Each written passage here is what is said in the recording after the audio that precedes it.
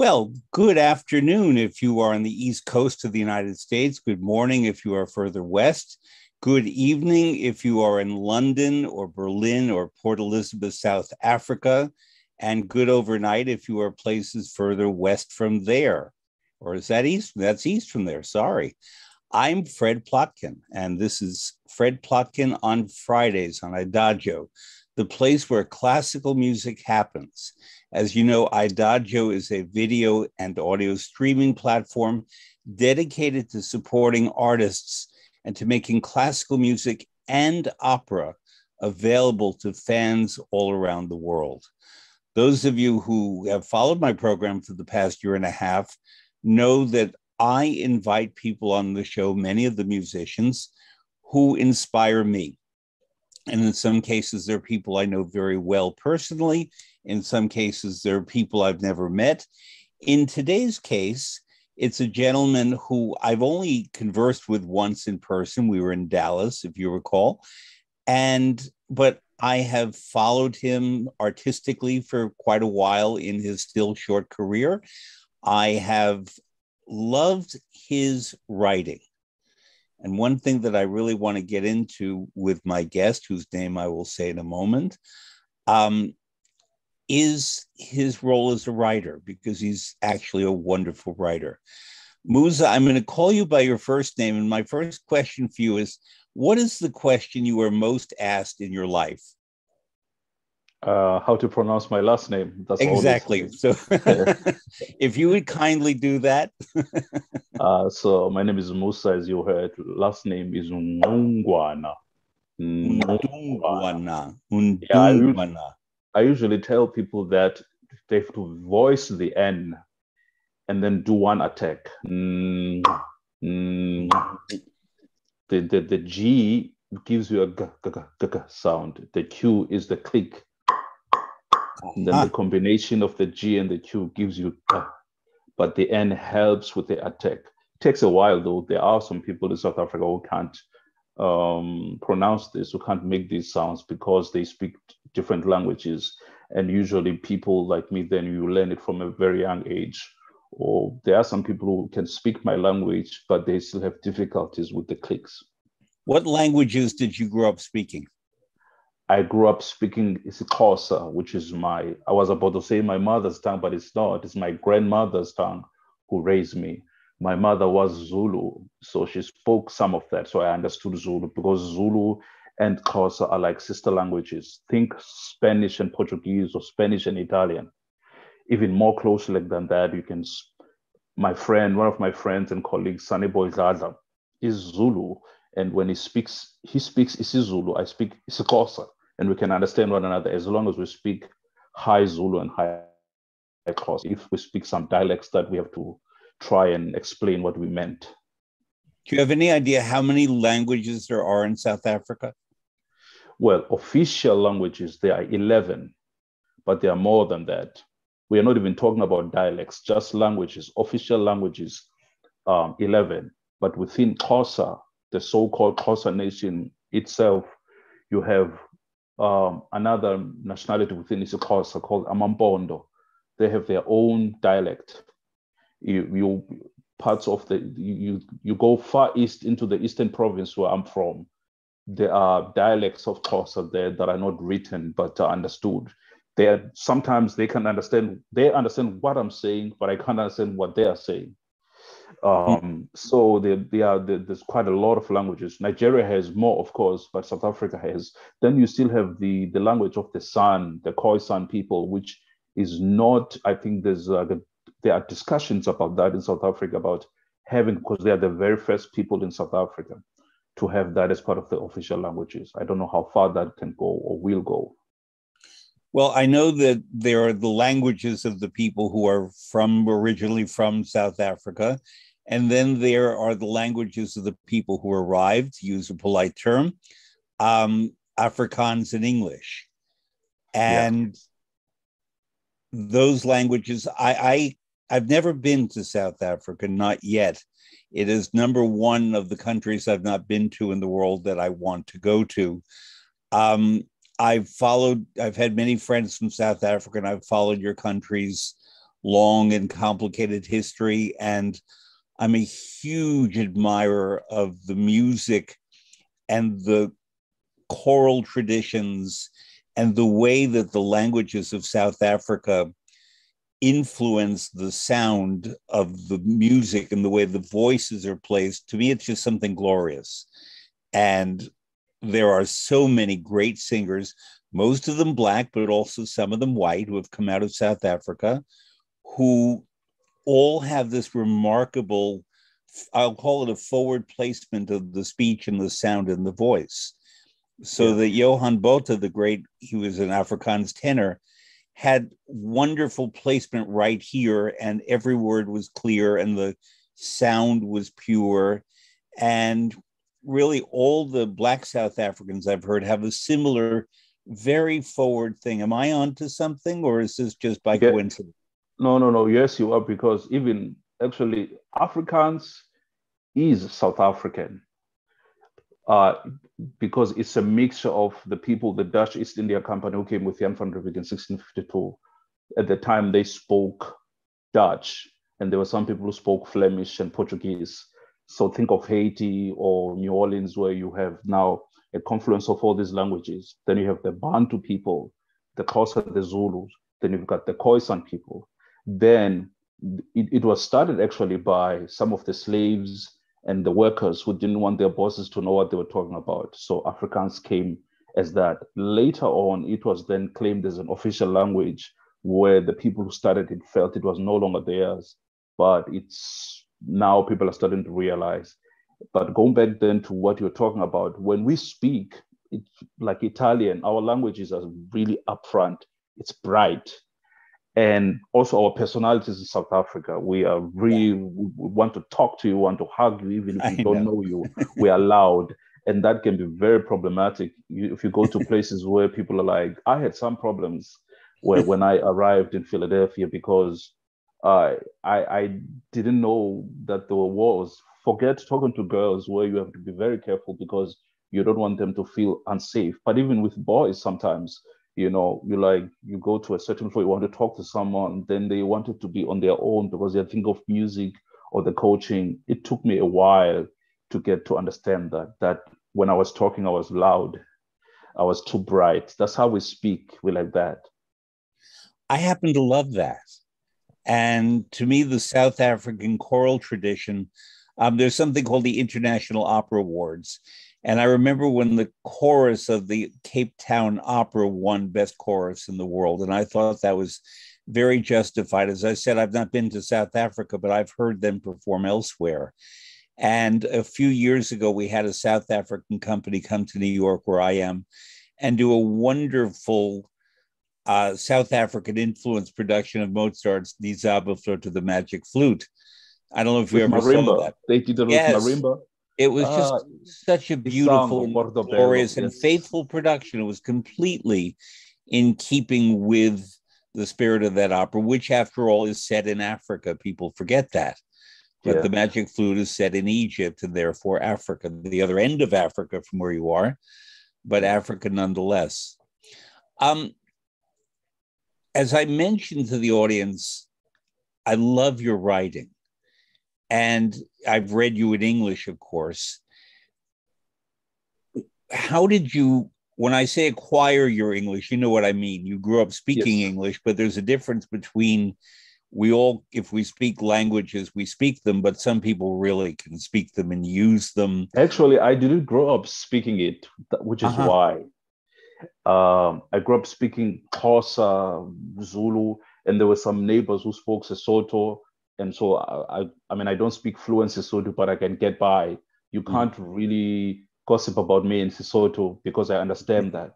Unless, again, going back to the issue of dialect, then you're speaking that. But English, we learned English through reading and writing first. And so our handicap was this.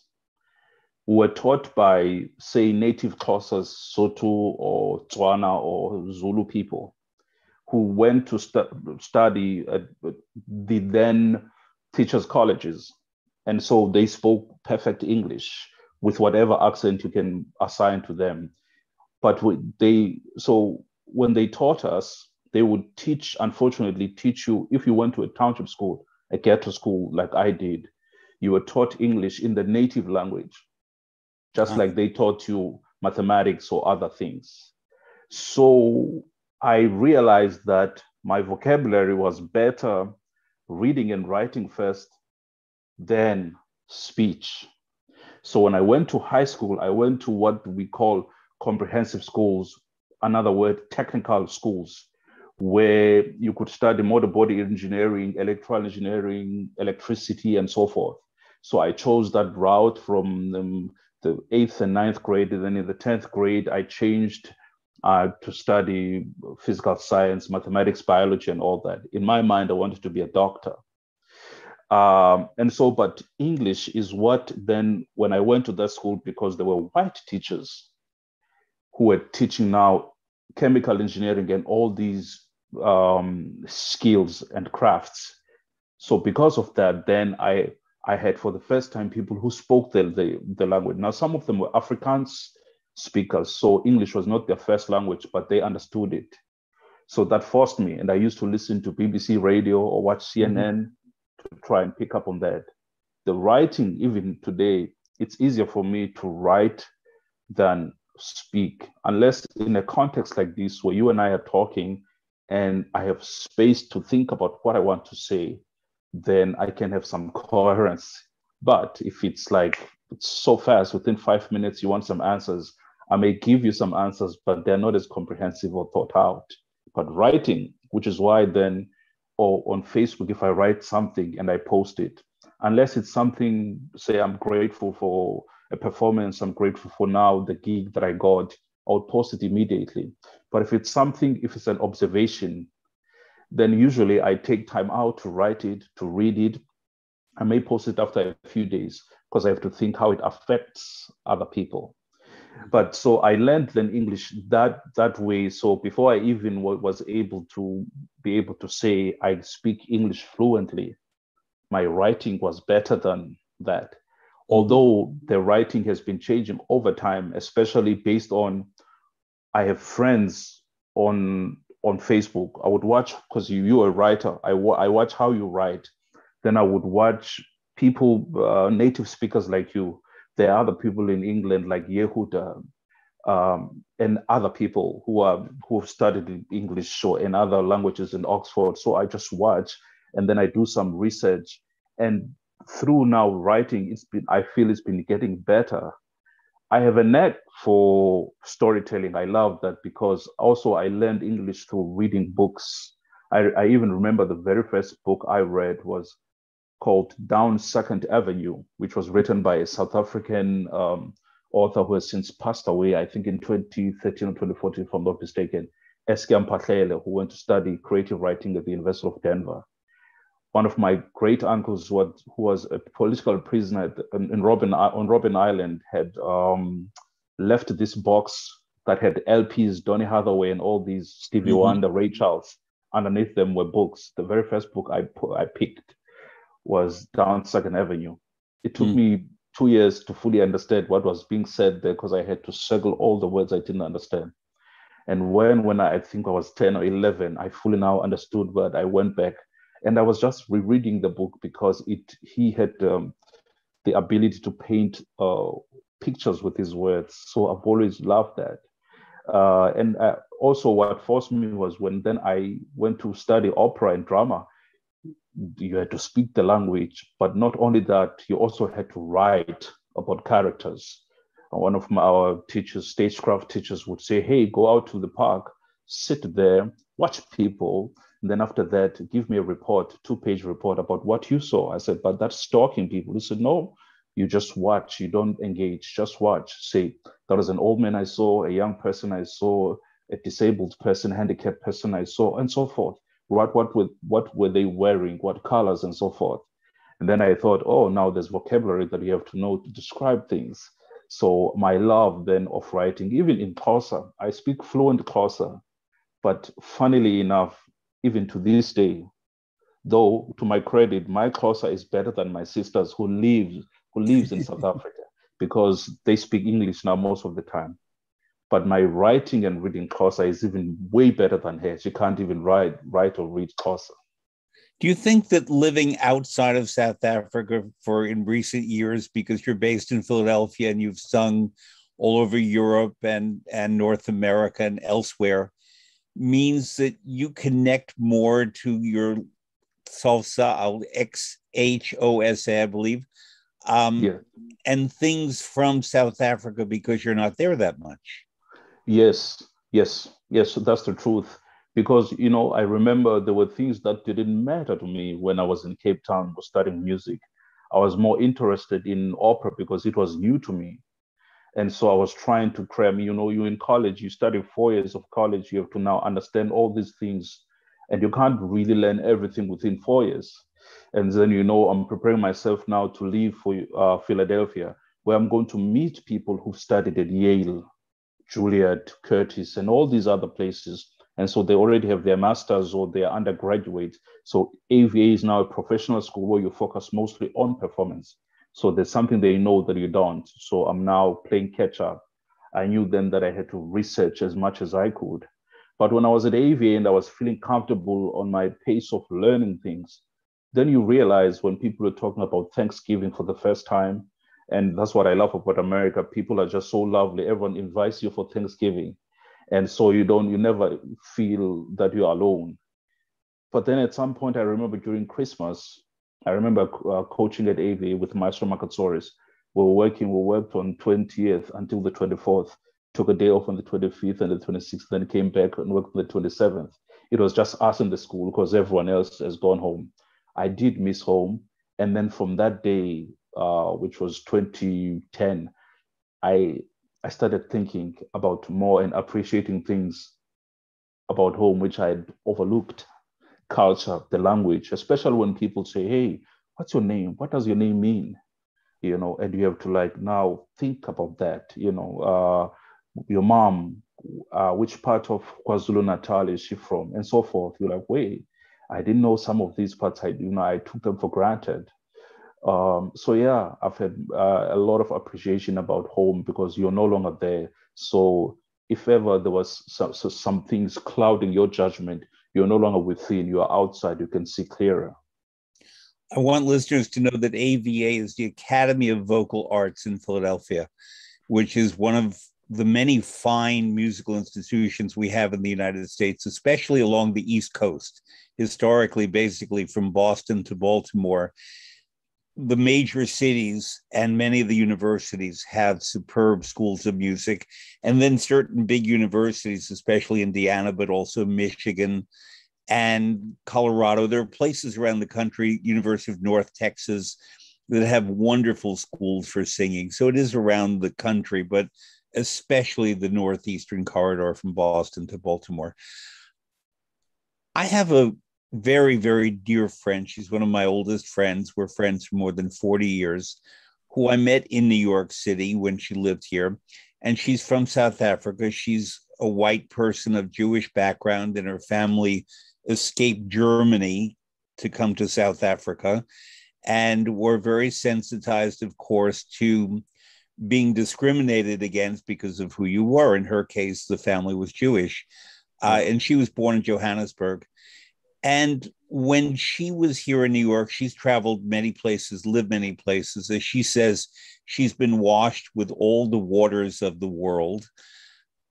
What she always described to me about South Africa was the smells, the sounds, the sights. Everything was about the senses. When she spoke about South Africa, the color of the soil, the sunsets, it was so very pictorial and evocative. And this was a woman who grew up in a big city, but somehow had a very strong connection to the visual, to the weather, to nature, to sounds, more than people I meet in most countries. I experience this with people from Finland and very northern places as well. To some degree, Italy and the Mediterranean, but less so. I think because those areas are just a little more mixed and right in the middle of things, whereas South Africa and Finland and Norway are far away. Yeah. And her name is Stephanie, and her evocations of these places was really poetic. And I have a feeling that you similarly could evoke all the nature. I mean, if I were to ask you to talk about some of the smells and tastes, and I don't necessarily mean food, although you certainly can mention that, what contacts your nose and mouth about South Africa?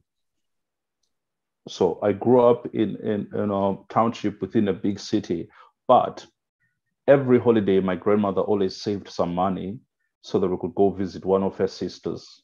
And fortunately for us, they lived in various parts of the country.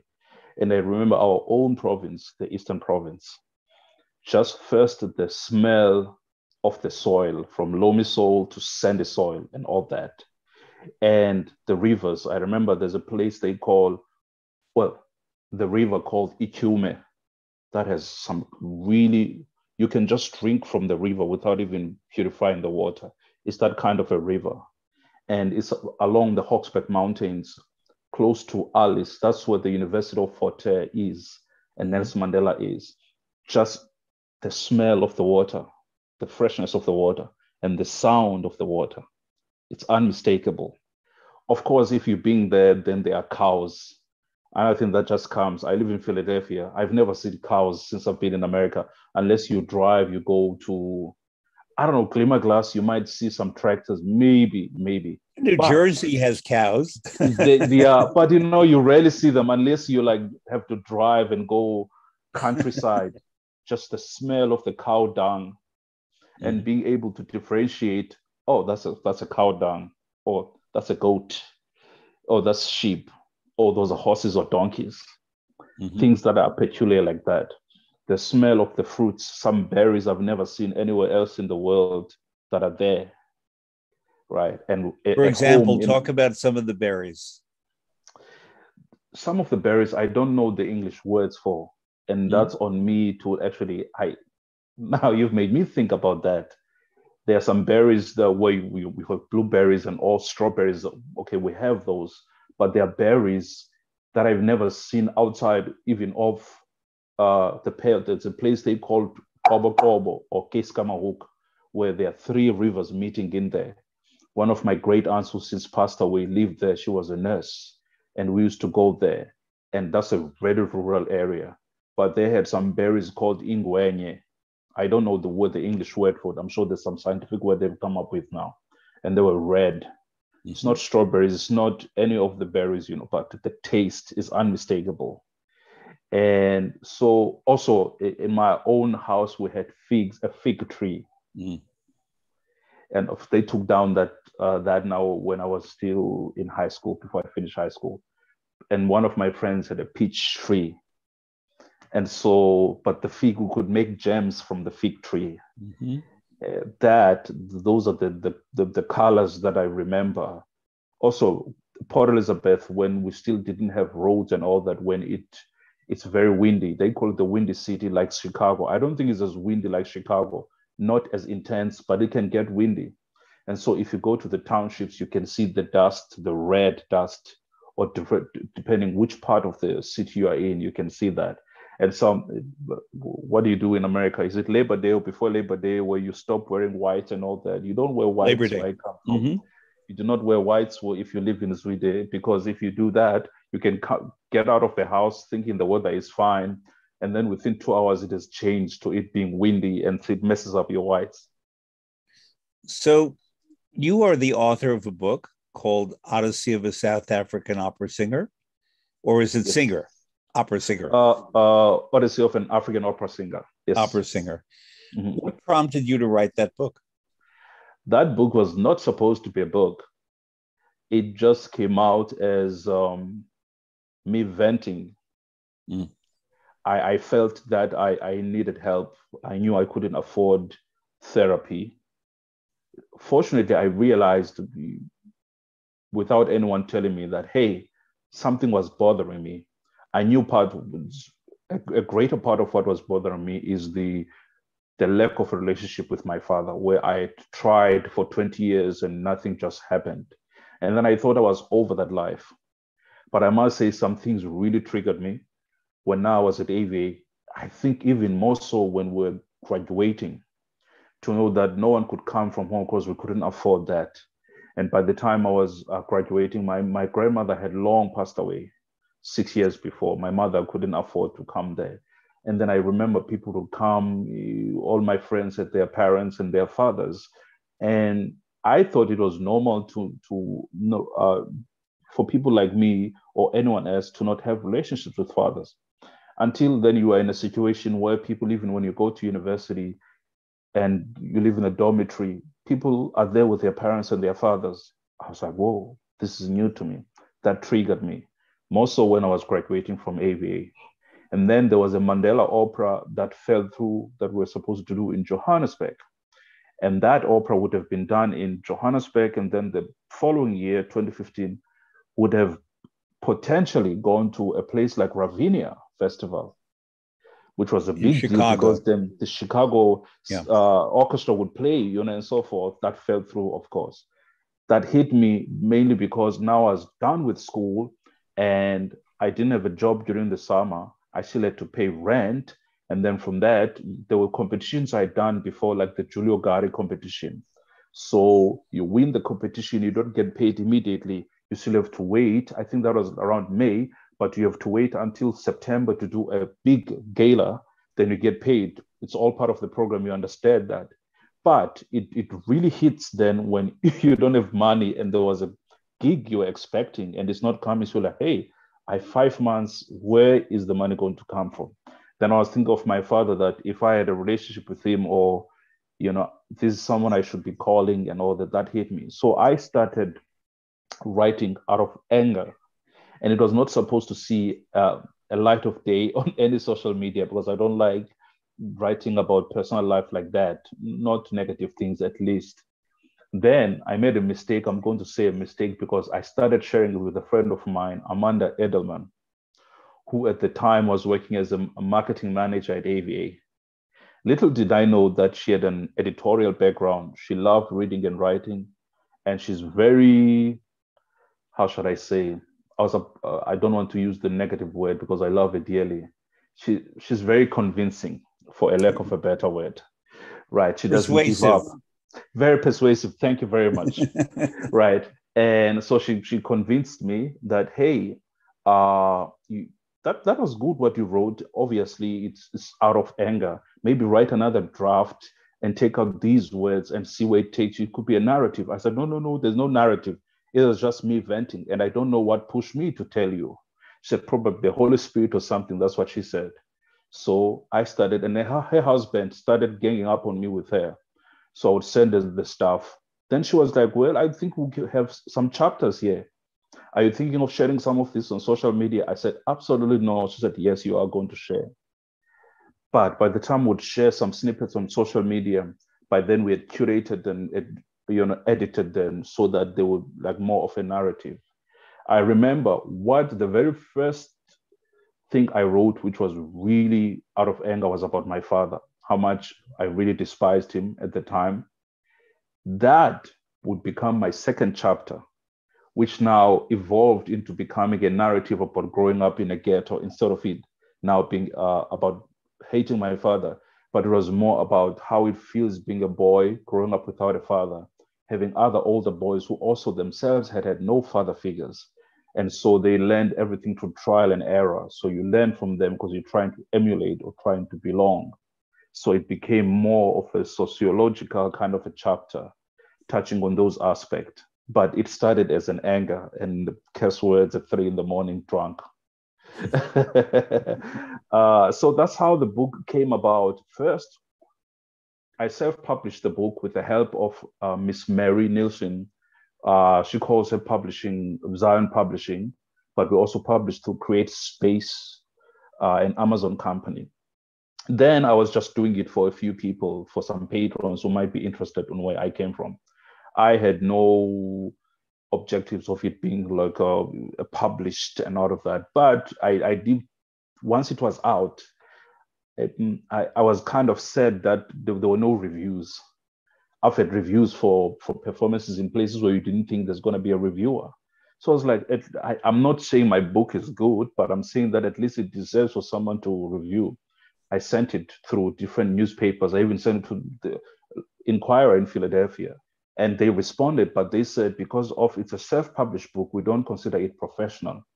It must come from a house where there's been editors to review it and all that. Of course, I didn't understand at the time. When someone says no to you and you want something so badly, you think they are just against you. The same as can be said for auditions. When you go for an audition and you're so desperate, you don't realize there could be 500 other people auditioning for the same thing. You just want it because you're desperate. So you think they're up against you or something. You learn later that it was not even about you, or maybe there were some things you needed to improve. In hindsight, that book was great for that period, but then I knew that if I was going to get an editor or a publisher, I needed to work more on it. So I started hunting for people. It was rejected. And the publishers are even worse, I would say, than opera people or theater people, because they go for the jugular veins. They just tell you, you suck. Stop writing. You're not a writer. Where did you go to school? I'm laughing in case audiences don't know. I work in opera. I've written 9 books. You are absolutely right. Oh, they go for them. There was one of them from Canada who said, listen, I don't want to be mean to you, but come back when you are like Renee Fleming. I'm like, I will never be like Renee Fleming. Come on, that's like a level too high. I can aspire to be that, but I can never be here. First and foremost, she's a soprano. So there's that, yes. And I'm a bass baritone. and then Penguin Random House, the South African division, I wrote to them and said it, they rejected it. Then months later, I was writing some of my musings. So there's a lady there, Marlene Fryer, who is an editor in the serious part of the book writing. For lack of a better word, you've got fiction, non-fiction. So she saw some of my writing on my Facebook artist page, where I was just sharing with friends. She saw this. She remembered me from one of the manuscripts I had sent her. She said, well, I remember I love your stories, but I feel that the way you wrote your book is not the same as you're writing your stories. And so, well, if you can write another manuscript, edit that one, and try to involve more of the style of like as if you are chatting to someone, let's see what happens. So I worked on that and I sent it again. They accepted and they said, if you are willing to work with our editors, and they chose someone who studied English at the University of Cape Town. So we started working with her. And of course, she challenged me because there were some things she said, I feel that you've written this, but you are telling us, you are not showing us. And there's some things you're hiding, you're just skipping over. So we need to get that second chapter where I'm talking about my father, really, what was, I thought was 3 or 4 pages. Now it was longer. She wanted me to get deeper into this thing. I must confess that at first, I felt so uncomfortable. I was like, it's just not what we do. As Africans, we have layers. We are very happy, but there are secrets we die with. And I felt that she was like really pushing the buttons to say, yeah, it might be your secret, but we want to know about it. Don't just tease us and tell us that, oh, you despise your father. We want to know why. How are things now? How have they moved and so forth? And then there was an issue of where they would say, okay, who's your target market? What do you mean target market? I don't have any target market. I'm just writing for people who follow me and that's it. Or no, if we're going to sell books, we need a target market. We need to. So those things which sometimes when people push me for my musings, I have musings, I think enough where we could build, say 1 volume of Musa's musings. But I know that the process then, if I'm trying to get a publisher, then I have to think of a target market and all that.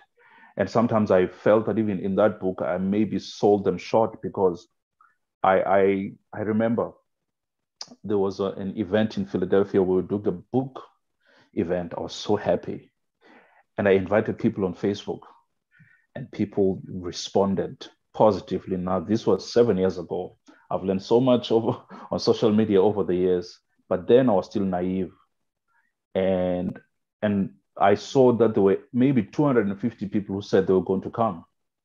I thought, well, not all 250, so some, maybe let's say 150 actually come. So let me get 100 books. Now, so I got 100 books. Now, these books are not free. I still have to buy them. Even if I buy them at a discount, I still have to buy them. I have to pay for the shipping and so forth. So they cost quite. And then I got some friends to help with wine, finger foods and all that. And we were at the First Presbyterian Church in Philadelphia on 21st and Walnut, where I worked as when I was still a student. I used to work there. So I have close friendships with people there. And so the pastor then, Jesse Garner, just opened the doors of the church and we're there. From the anticipated 150 people or the 250 that said they were coming, now it was down to 65 people. It's like, okay, we're not selling 100 books here. From the 100 books that I have, and from those 65 people, I ended up selling maybe 37 books. And there were people who came and they would talk about my book. What's it about? They said, I'm going to order it on Amazon. I'm like, but it's here now. And then other people would say, oh, yeah, I just came because they said there was wine and so forth. And yes, then others would ask me, others would ask me about other people's books while they're there looking at mine. And that so deflated me. I did some other events in Florida. There was even an event where I did in some club in New Jersey. I sold 2 books. And I had to wait for people to give speeches and so forth. I didn't have a car, so I got a friend to drive all the way to Jersey. It's like an hour in wherever we were. And we're so deflated. But I'm so grateful for all that experience. It has taught me so much about rejection, the layers of it, what really is about you, what's about people, to accept that, combine that even with just auditions. They've taught me so much. I now don't take anything personal. You, with this story, have reminded me of a story in my life that I've never told publicly. So if you will permit me, I'm going to do it. Sure. It's a very similar experience. When I worked at the Metropolitan Opera in the 1980s, I was the performance manager, and the hours were very long. I loved it. I'm not complaining about the hours, but I would often be up very late in the night, and I was too keyed up to go to sleep. So I began to write a cookbook, in part because I was a close friend of Luciano Pavarotti, and I used to cook for him, with him, and he encouraged me to write an Italian cookbook because I had trained in Italy. And so I produced a pasta cookbook. And my title was Pasta Diva, and there was a lot of opera in the book, but the publisher changed it to The Authentic Pasta Book.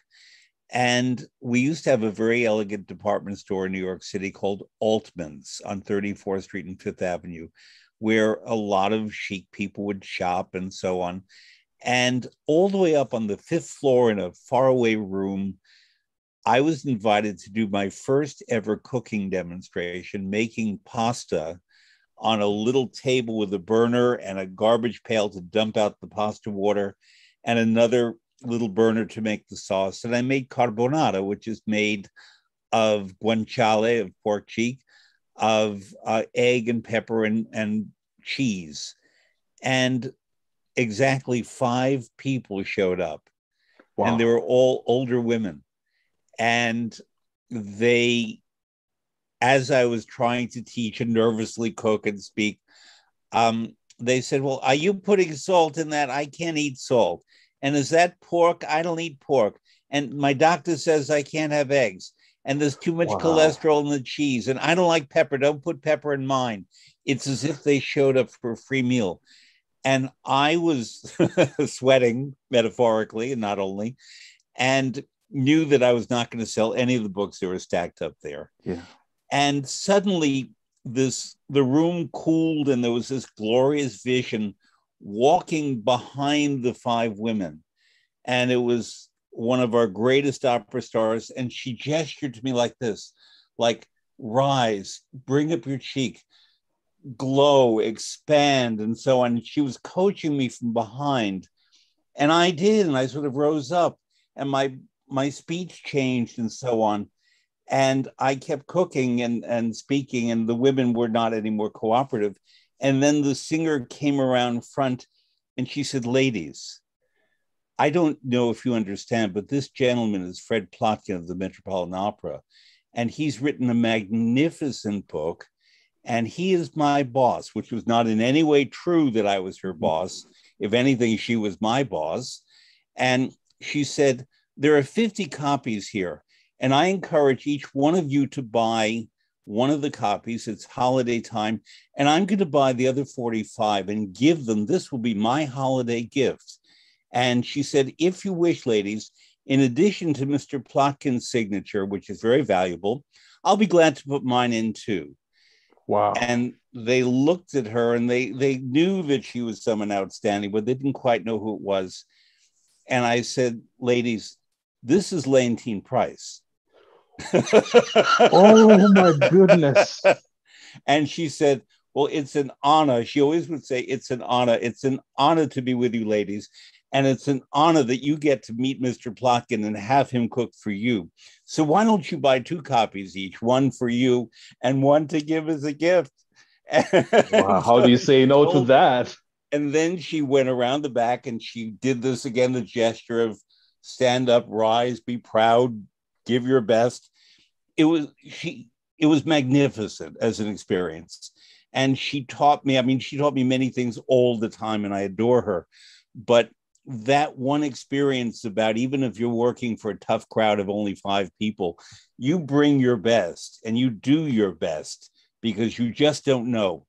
And then she really did buy all the books that those women didn't. Each woman bought 2 books, and I had 50. So Leontine Price bought 40 books and made it her holiday gift. I signed them all. And yeah, so talk about that. What a story. Now that's a story that needs to be written somewhere. And I still have the photograph. I have the poster because that was my first public appearance as an author. And I still have the poster here in my home of me that day. And wow. Yeah, so you don't need for me to be told this because I've seen you on the opera stage, and you have that on the opera stage gloriously, but bring it to the publishing space is all I can say. Oh, I will treasure that. I want to ask you the title. I love the title, Odyssey of an African Opera Singer. Odyssey is a strong word, and it's the first word. And I know from publishing that the first word of a title is the one that conditions everything that follows. So yeah. I wanted my book to be Pasta Diva because it was pasta. I wrote Opera 101. It's opera. And Odyssey is a great word, but it's a very weighted word that has all kinds of implications. How did that title come to be?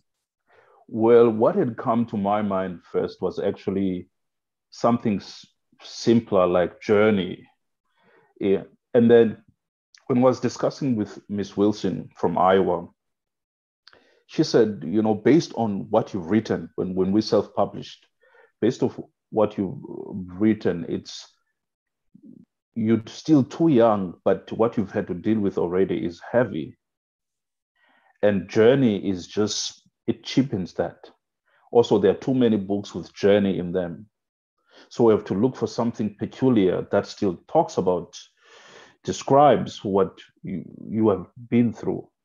And it gives, as you say, one word that gives a reader an idea that, okay, here we're about to deal with some serious stuff. But then she said, I don't want the book to be negative and weighty all the time. So in the beginning, you do say what has happened, but at the end, you must give people hope. And that's what then the editor would say too. She said, yeah, you've already told us of how heavy it was, but also there were some lighter moments. So show us, which is why then in the book, the one that was published in 2018, I would talk about stories when we fought. She said, don't just say we fought with friends, show us, because you fought every weekend, sometimes for fun, sometimes not for fun, show us. Or you have stories about trying to date girls and failing gloriously. Tell us, show us. And so she would mix that. So the Odyssey was not just the journey then, but all these things. So Miss Nielsen, I would credit her with this. She's the one who came up with the word. She said about Odyssey. And she really was persuasive in saying, I think that's that. And even the one then, because now it's just Odyssey of an African opera singer. When we self-published through Amazon, it was Odyssey of an African opera singer from Zwide to the world stage. But when I found a publisher, I said, I'm giving up all the rights, previous rights and all that. You publish it, and we change some of the things, and whatever you think is going to work, I give you permission. So that's how it works. But we kept Odyssey. And for some reason, it's really heavy because I was thinking at some point, I did read the Odyssey, Homer, and I watched, there was a mini series that came in the 90s with, I forgot his name, is Italian. He's American, but Italian American. Amant Asante. Yes. So, and there was that, and I loved that, but I realized his life was heavy. I mean, the Odysseus, to go to the war for 10 years and then suddenly get lost. So that's quite one. So I was like, wait a minute, my life has heavy moments, but it's really not as heavy as dealing with literal monsters on sea and having left your family and all that. She said, no, but our Odysseus can be different. But also because to me, implicit in the original, in the Homer, is the concept of coming home. And yeah.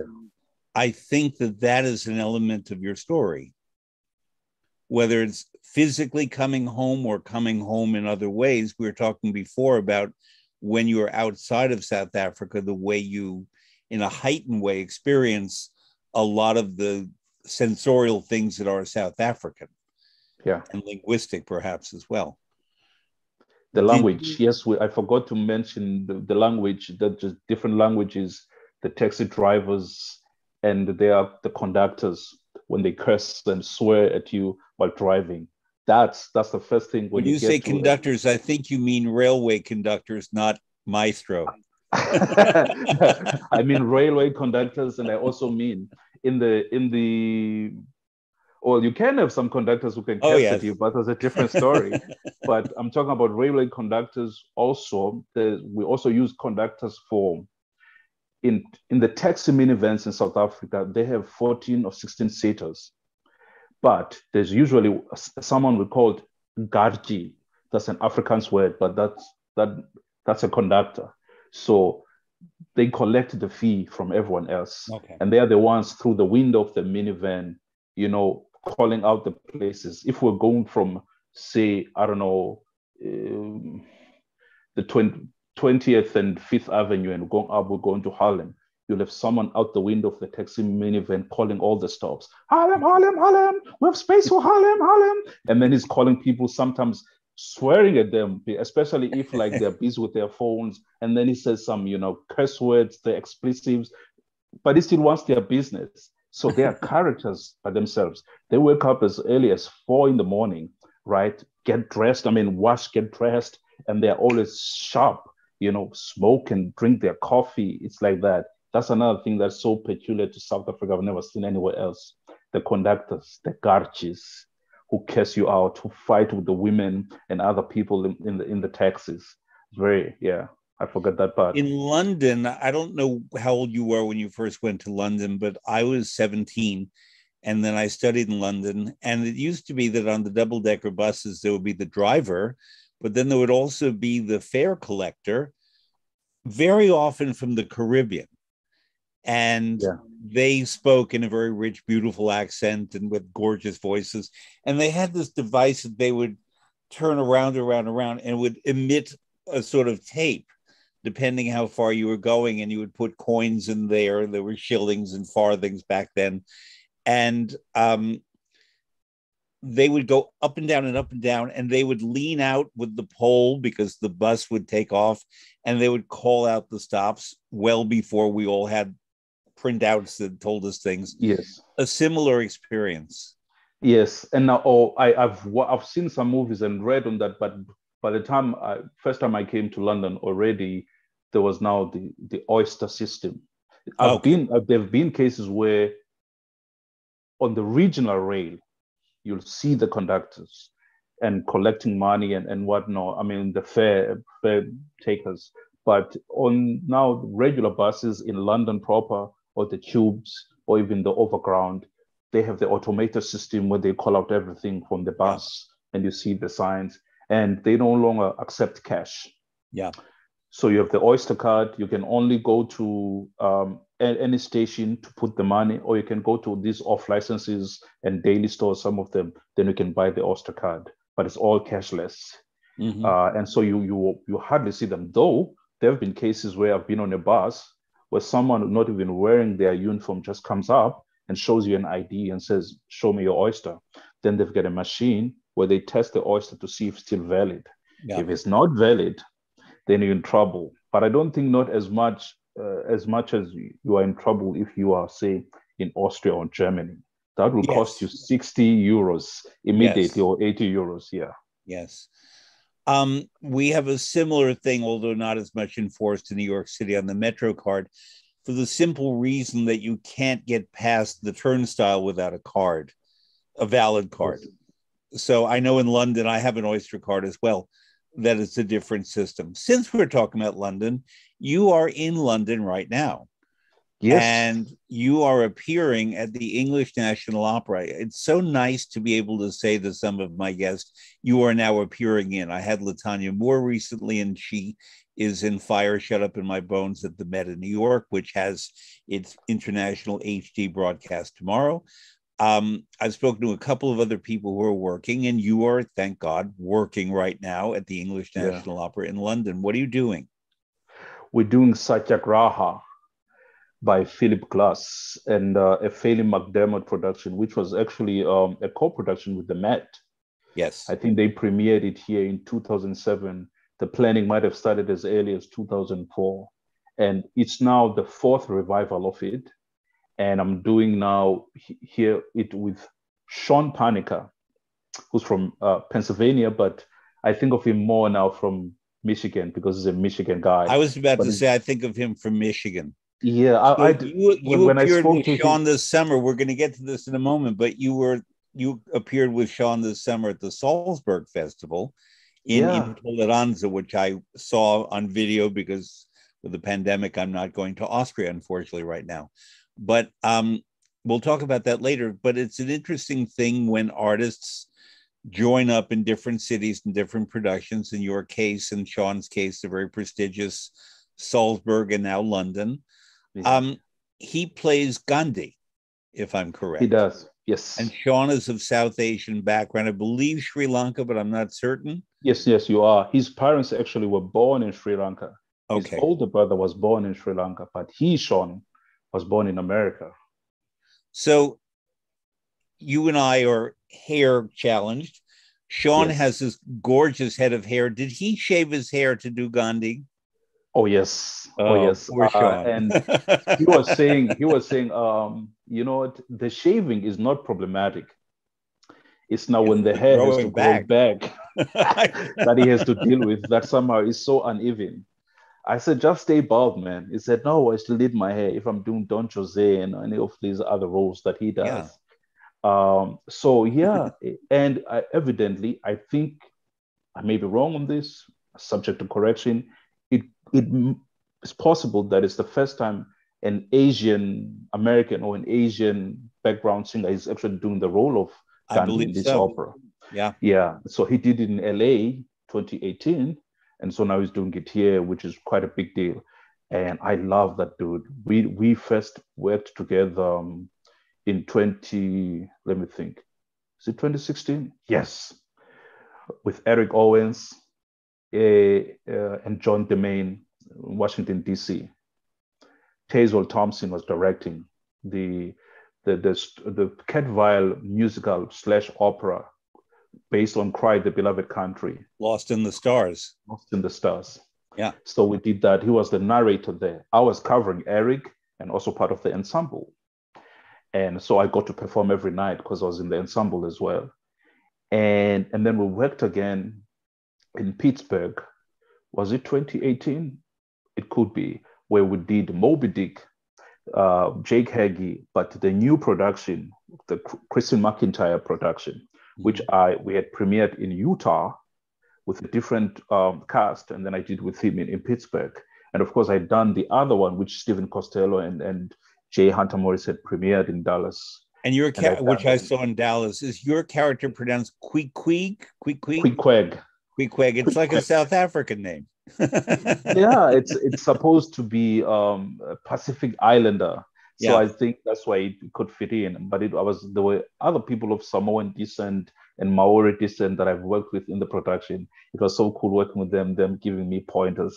And of course, I love the tattoos. But I worked with Sean there, and now I was counting. So it's now the fourth production we've worked together in. And I'm like, man, I'm stalking when you have sort of a, let's say, unspoken relationship with a fellow artist on the stage, I mean, in terms of shorthand, in terms of communication that happens live in performance with one another? I think, it helps a lot if you're working with someone like Sean, where even before you start the staging, discuss some things with the director and all that, you've had some kind of rapport. So then I understand his gestures. We can discuss, the two of us, how our roles interact and all that. It becomes so easier because we may not be best of friends, but we are friendly towards each other. We love each other. We respect. It makes it really, and imagine it. It's even more important for people who play romantic characters, right? And so then you have someone like Philip McDermott, who is a hands-off kind of a director, who says, I'm looking at the bigger pictures, the big scene. He's a scenic director. Like, I think like Debussy and all those people are all about colors and whatnot. So it's up to you as performers to be engaged. So at the beginning of each rehearsal, we sit down in a circle of chairs. He's got a stone. This time he had what he called to clean your hands. Hand sanitizer? Hand sanitizer. Okay. That's what he had now, because he said because of COVID. So he would apply it in his hands, talk, and then send it, give it to someone else next to, and then we did the same. But he used to have this stone where you say whatever you want to say, and you have freedom to not say a word. You can say hello, I'm so and so, and then pass. And so that, we call it check-in. We have to check in. It means even if you might have had a load that day or the night before, you come to rehearsal, you say, okay, today this is a safe space. I feel that it's a heavy day and all that, this and that. And you have people that are not judgmental, who are accepting of your situation. Just that alone helped all of us to connect, because everyone is looking forward to the check-in. Before we even start, we have 30 minutes of just talking about different things. Then Philip would have the last word, where he talks now about his concepts of, for instance, Gandhi being the person who was all about pacifism and so forth, and then tie all of that in. And then he would talk about what he expects, but he says, whatever you do is right. So if you're supposed to make a gesture with your right hand, you forget, you make it with your left hand. Don't ever stop to think, oh, I should have done that. No, it's right.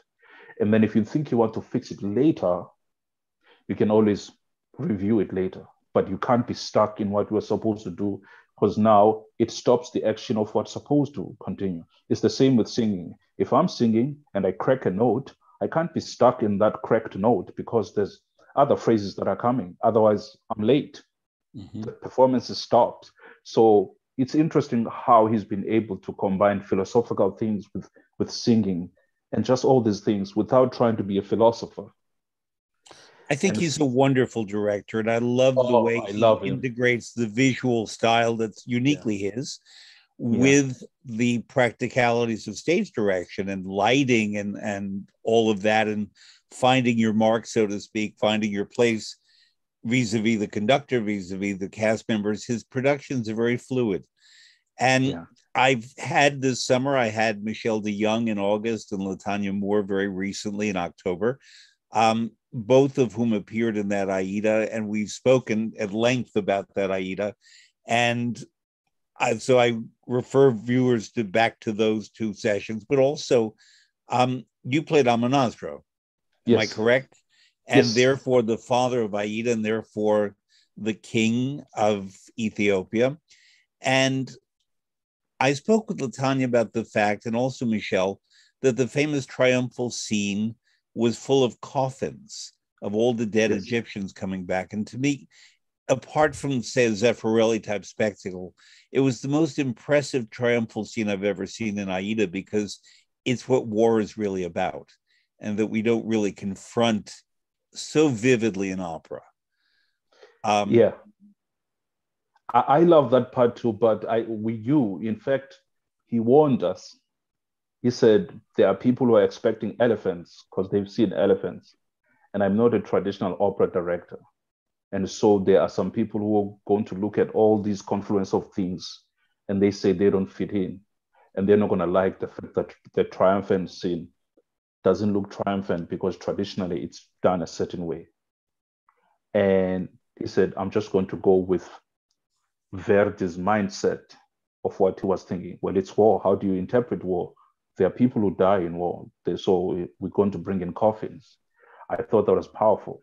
I was lucky enough to do the role, not the same role, but I was now doing the role of the king of Egypt this time. And Reginald Smith Jr. was doing Amonasro. And that same production, we're doing it in Houston. Started December 2019 until February, of course, a month before all hell broke loose. And I just had even more of an appreciation of how he works. And of course, he had another guy who was an assistant to that production who was now doing more of the placement, but Phelim would come and just talk. Even here we had Peter, who is a revival director, who's more your traditional opera director, but also understanding Peter. So he knows, move there, do that. We want to change, let's do that and all that. Then Phelim comes with all the philosophical disposition and all that. When we started, because we were starting from a fresh with that Aida, it was a challenge for many reasons, that he was looking at the pictures that we didn't understand and didn't see. And we're all coming back from a background of we're opera singers. We usually deal with traditional directors who say, hey, move this. When you say this, what are you saying? And all that. Phelim was like, that's your business, what you're saying to each other. I'm more interested in the relationship from a different perspective. And so, I would love to see the interviews both with LaTanya and Michelle. I'll send them to you. Because at first it was uneasy until we understood how he worked. But I think that's what eventually even builds those great relationships. When at first there's maybe a little bit of friction because you don't understand one another, you're trying to see how not compromise, how to accommodate someone else. And he's just lovely. So now I get to work with him for the third time in 2 productions. It's just wonderful. I want to ask you one more thing about that Aida production. You said you played the King of Egypt in Houston, and therefore the attitude of the King of Egypt, someone who sent everybody to war and sees the coffins come back, is very different from the captured King of Ethiopia, Amonasro, who was brought in as part of the spoils of war. And you play a very different role, but frankly, you have to react differently as the King of Egypt, or I think you would not have to.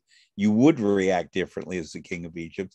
How did you experience that, playing that role of the King of Egypt in Houston in that production? The interesting part is that Amonasro doesn't have any relationship with Ramphis or these people because he's captured. So he's there on a mission, pretending to be some captain within the Ethiopian army, but he reveals himself then later on to Radames. And then, of course, the priest and the soldiers come in. but by then it's too late. So it was different because you have a mission. And yet with the king, at the beginning of the opera, there's this relationship now where you are governing, and behind the scenes that we get to see the king before the triumphant scene, before they even go to war. And then we see him again after the triumphant scene.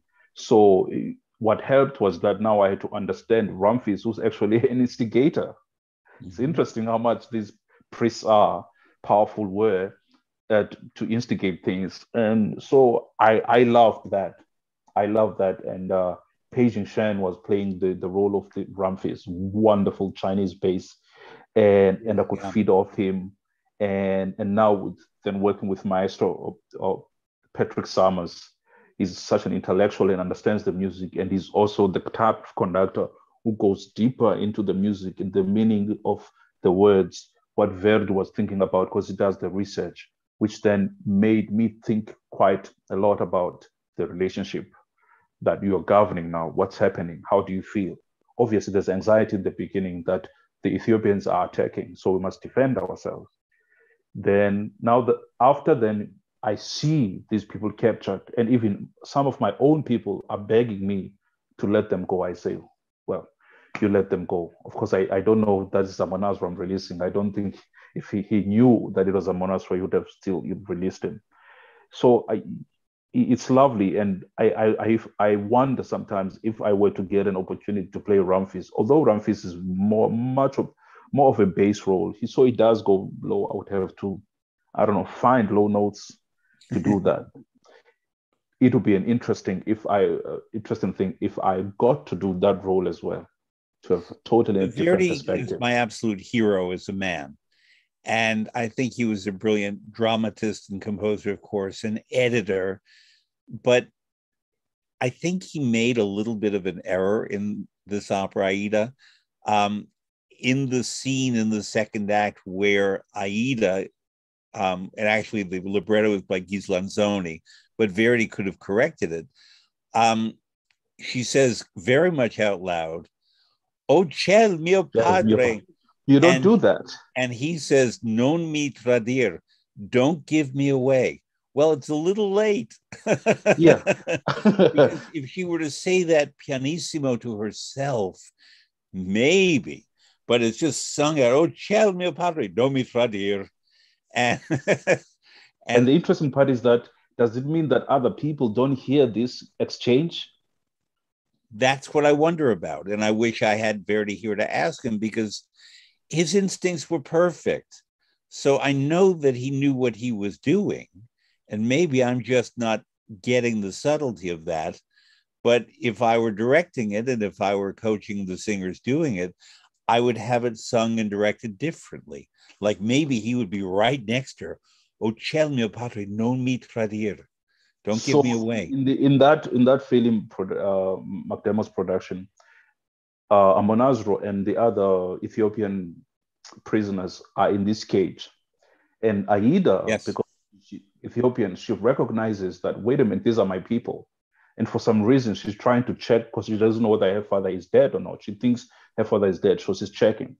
Then she sees him. She gets close to him in this cage. She's like, and she's like, don't. So it works better there, because even though the audience hears what she says, it's staged in such a way that other people don't recognize this.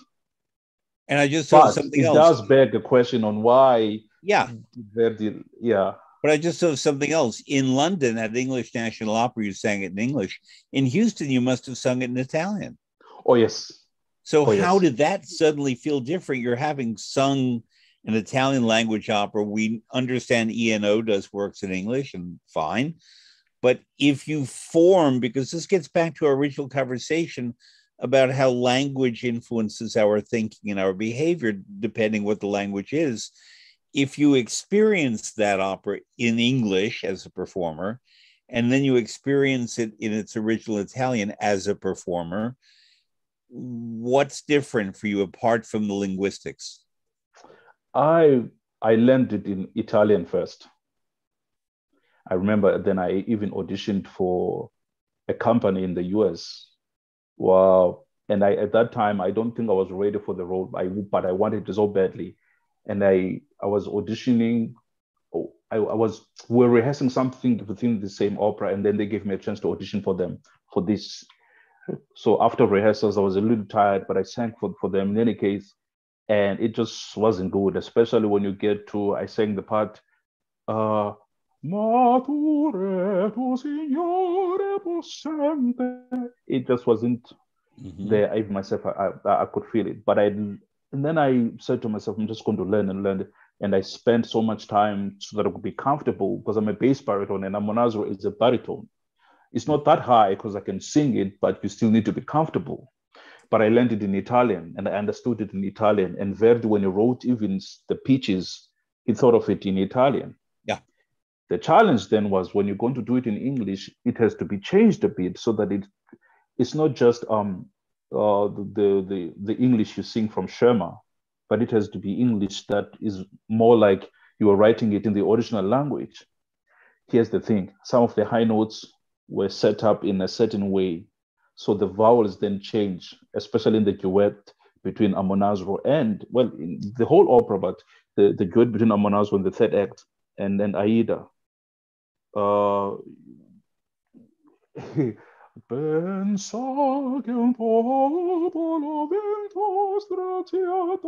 In English, it sounds different. So we have to work on those, on how we can find an English word that will have the same vowel or something closer without changing the meaning. But also in that duet, there in Italian, it's a challenge. I've coached this role a lot. Rivedrai le foreste balsamate. With the R's, the mouth is closed. Rivedrai le foreste balsamate, le fresche valli. Everything is closed. But you as a singer have to do it more open. You have to open, yeah. How do you do that? Well, first I had to do it slowly. So that also, because I've now been in the US for a while, and I had been even by then, where I have to check myself that the R's are not like the usual ra R's that we say in America. Re is not re, and all those. And I remember working with Kamal Khan. He would say, you've been here too much.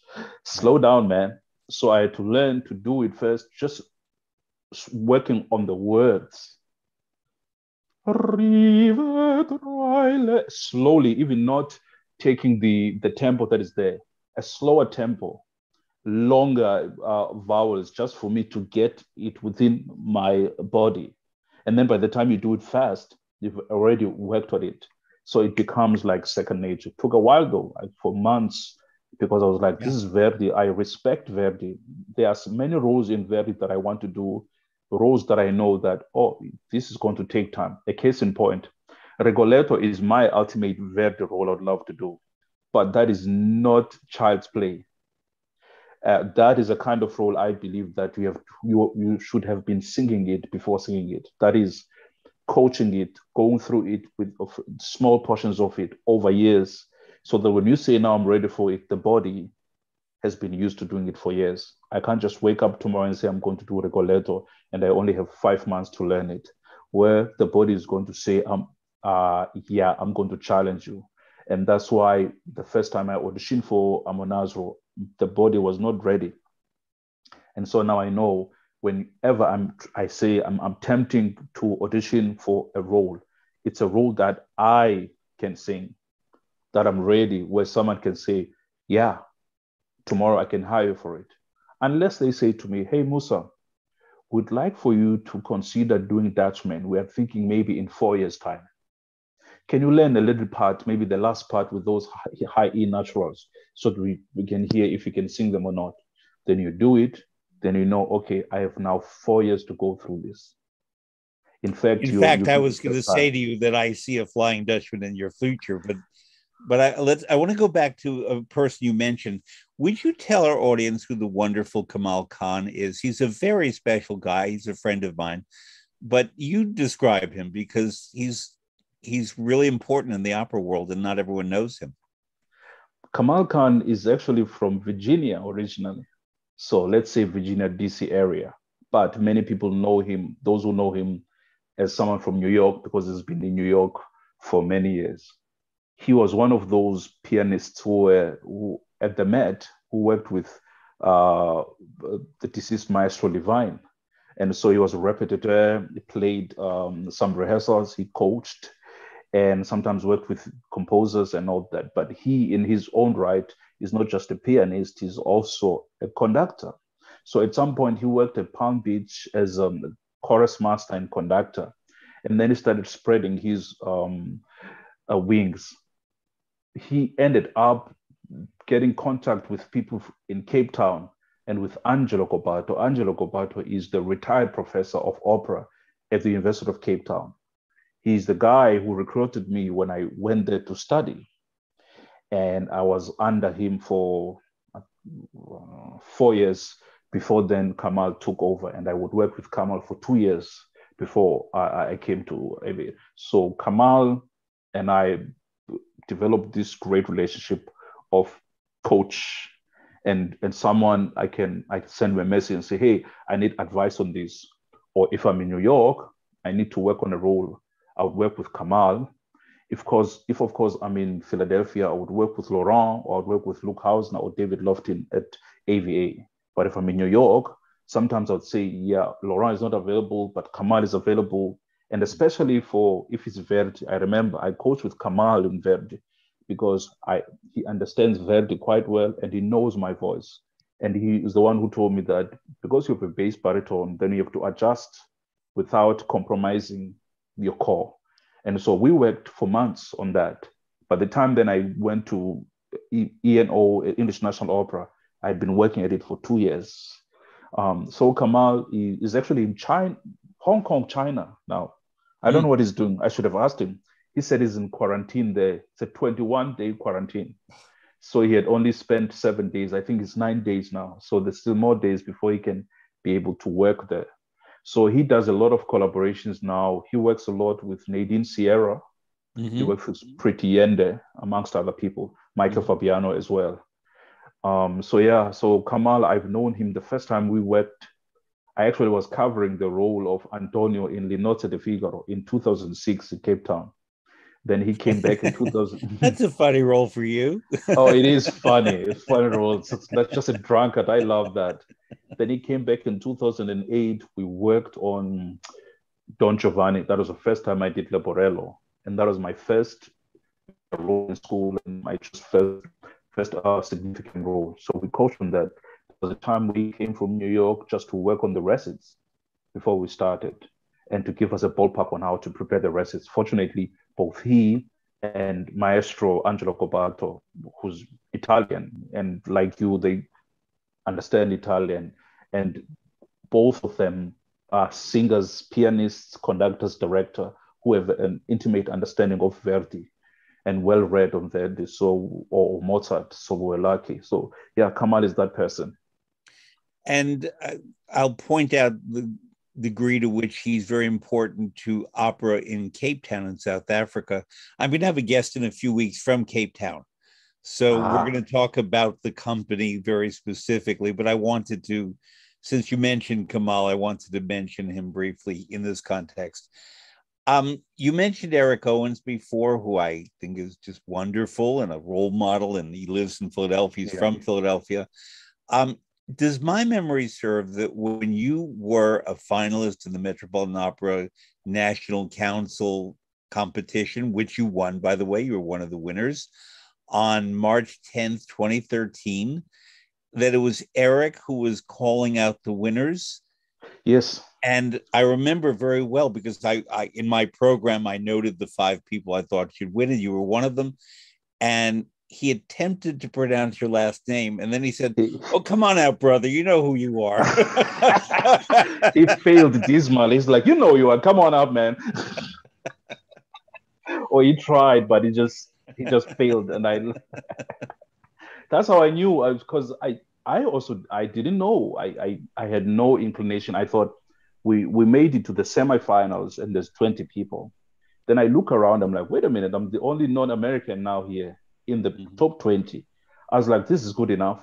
Then when we made to the finals, so 10 people now making it to the finals, I was like, okay, Lord can take me now.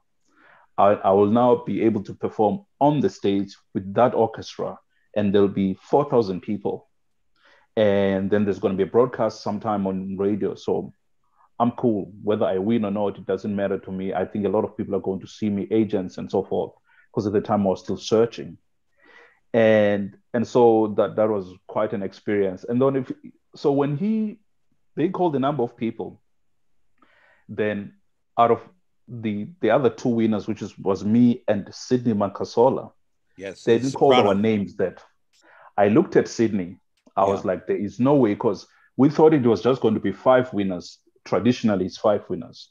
That year there was 6 of us. So I looked at Sydney. I was like, there is no way I'm winning before Sydney. Sydney is winning this, and I'm happy for her. So when he tried to pronounce my name and butchered it, I was like, you know who you are. I was like, unbelievable. And a part of what caught my ear about you, apart from the beautiful voice and the beautiful singing, was what you sang. Because I'll be blunt, I go to many competitions. I've been a judge in competitions. You tend to get the same number of arias all the time. Depending on the voice category, you can expect a certain type of singer to sing a certain aria, and that's okay. But then you're judging against the memory of other people doing that, or let's say professionals. For example, every young blonde woman with a big voice wants to sing Dies Hala from Tannhäuser. Yeah. And I've heard Leonie Rieseneck, and I've heard Deborah Voigt, and I've heard great singers, Jesse Norman, do that role, so that they're competing with my memory, even if I'm able to separate the Riesenecks, Normans, and Voigts from the woman in front of me.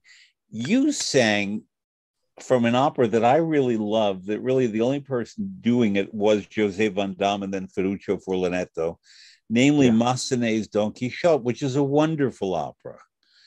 And how did you get to that aria, which is an old man role, basically, and you were a young man? We, interestingly enough, we actually did that at AVA. We did that at AVA before I came to the Met, like a month. In fact, when I was at the Met, they were still continuing with performances of Don Quixote at AVA. And of course, I had seen Furlanetto do it in San Diego. And I had never thought that a few years later would do it. But at AVA, there was someone who wanted a specific sponsor who wanted that opera, I think. So, and then Crystal Williams, I think she might be in Birmingham now, or Leeds, if I'm not mistaken. She was going to do Dulcinea. Patrick Getty was going to do, I would do Sancho, and Patrick Getty was going to do Quixote and exchange with Burak Bilgili, and I would be paired with Zach Nelson. And so, but then I entered the competition, and it was not the first time I entered it, but the first time now I made it all the way to the semifinals. And Patrick Getty is the one who filled the application form for me. And then said, now we're going to send it, man. Because I had done it before and went nowhere, I think as far as DC, and I was like, I don't want to do any more competitions. So Patrick Getty is the one who forced me, because I filled it in, and you better do it, otherwise I'll be mad at you. So I ended up doing it. And they said, now you owe me because you've won, because I'm the one who did that. So then we learned the role. I was coaching with Maestro Makatsoris all throughout December on that. And I thought, wait a minute. When I sang all the other rounds, I sang just the regular Leporello and other stuff. But I noticed that in the semifinals, there were 2 people who were singing the same aria, Aliekos Kapatina, Rachmaninov. Then I've noticed that Brandon Sidel and myself were doing Viraviso from La Sonambula, but he was not doing the cabaletta, it's just the cavatina. I was like, okay, but I was like, if that's the case, then I need a second aria that nobody else is going to sing. I was like, I think that aria is strong enough. Whether I win or not, it doesn't matter. As long as I feel great about it, that's that. Then behind the scenes, there was a case of, are there parts for it or not? I was like, well, at AVA, they're doing it, so they'll have parts. I was bold. By parts, you mean the orchestral scores? Yes, the orchestral parts. Mm-hmm.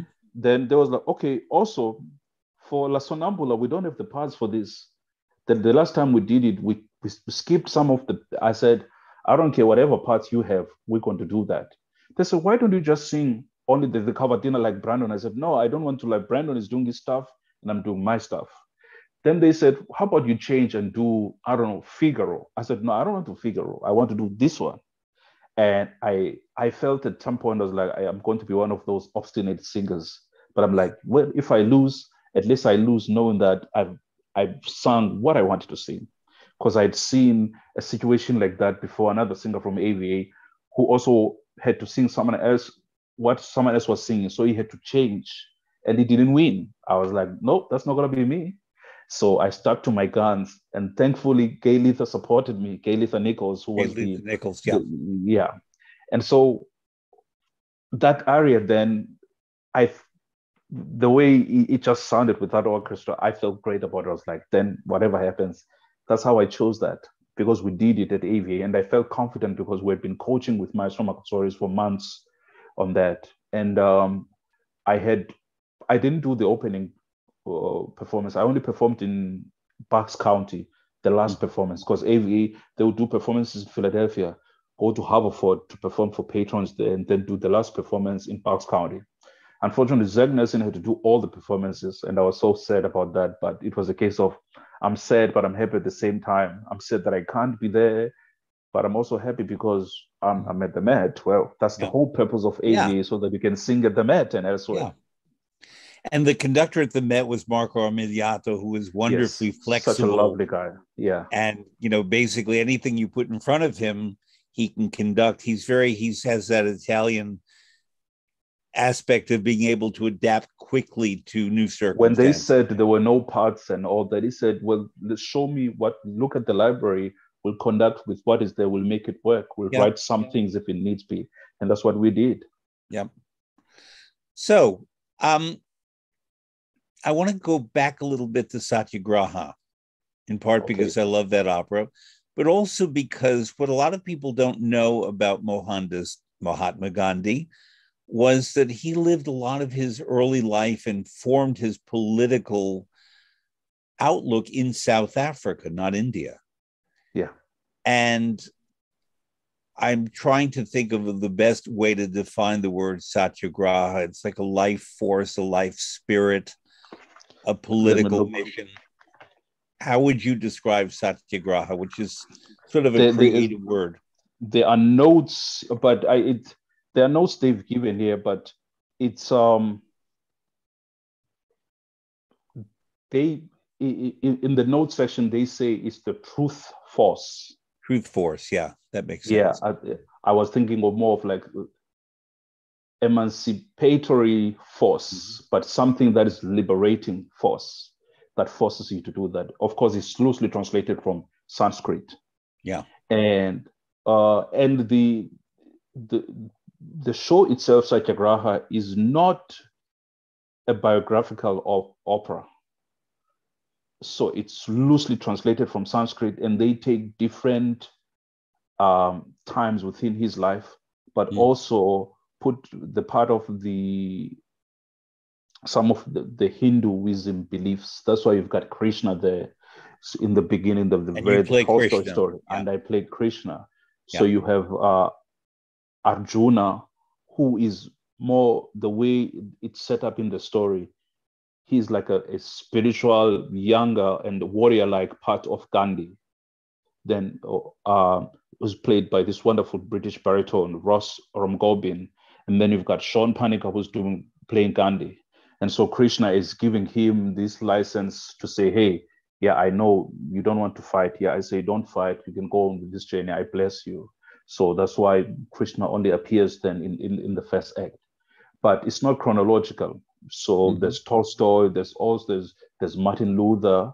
Martin Luther King parts. And Tagore, the great Indian writer. Yeah, and so they've put them together like that.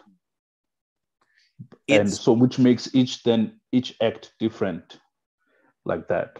Anyone near London now, I really encourage them to go see this because it's a great opera with a great cast and a wonderful production by Fela McDermott that I saw in New York and really loved. And now I want to go back to what we mentioned a little bit earlier, namely Intolleranza 1960 by Luigi Nono, who was a very modern, I'll use a word that probably people won't like, un-Italian sounding composer for his music. It sounded more like some of the contemporary German music that we would hear from 60 years ago. And I watched it in the summer when you were in it live, and then I watched it again yesterday to watch it again. And I'm not sure I know what it's about. And there were lots of people running about for much of the opera. It was like an athletic event. People kept moving. And you played a character of someone who is tortured. I don't think he has a name, but he's just called, the character is un torturato, the tortured. Torturato. That's his name. And Sean Panikar played Un emigrante, the immigrant. A migrant. And then there was, I'm forgetting her name, a lovely soprano with blonde hair who sang impossibly hard music. Leah. Who the blonde? Sarah. Yes. Sarah. Yeah. Yeah. And then a friend of mine, Anna Maria Curie, played a woman. Yes. And therefore, when they don't necessarily have names, I mean, she's a woman, you are tortured, he's an immigrant. The opera and the storytelling becomes about something else. And the music is hard to sing, I would imagine. It's very hard for the orchestra to play. It was conducted by Ingo Metzmacher. Would you talk about rehearsals and what you came to understand this work to be about? Well, I had read up on the work. I understand that it's about this migrant who's been working in these mines, but is no longer happy there. And he wants to go back home. Unfortunately, en route to home, there's a strike, there's a protest. And the police mistake him as one of the protesters. So they take him to the police station, and they start, questioning them and torturing them. I mean, he eventually gets released. And he abandons the first woman he was with, and then he meets another woman who's more like a narrator to the story. Mm-hmm. But also there's a flood where I don't know what Nono was motivated by, but it befits in 2021 where everyone dies from the flooding. And you could think of immigrants coming from Syria and trying to get into Europe, die by flooding or in the rivers or the sea. But that's the nexus of the story. The reason you saw a lot of people running around was that the director was saying there's always a constant movement and confusion of migration where people are intolerant along the route. There had been discussions, even from some close friends who watched it, who felt that, yes, the walking and the constant moving, especially in the beginning of the second part, where it first starts with Sarah, and she sings this lovely elevated part. After that, then everyone starts moving and running. It goes on for 20 minutes. Yeah. There were people who felt that could have been shorter on how it went about it. But Jan Lauwers, this Belgian director, had this idea that there's constantly going to be a movement. And as you saw, there were no sets, except for those flashlights, floodlights. So the sets are us. And for the torture scene, he wanted to be as graphic as possible, because in the music, Nono has actually explicitly written that there's 20 minutes of torture. Yeah. And you were the one being tortured.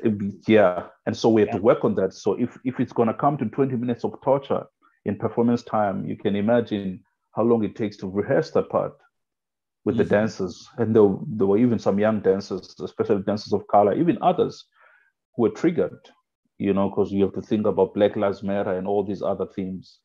And so, but we had to sometimes sit down and just talk through things and say, today, no torture scene. Today we skip it, we do other parts and all that. So that was his idea, that there's constant movement. And also he doesn't come from I think that was only his second opera.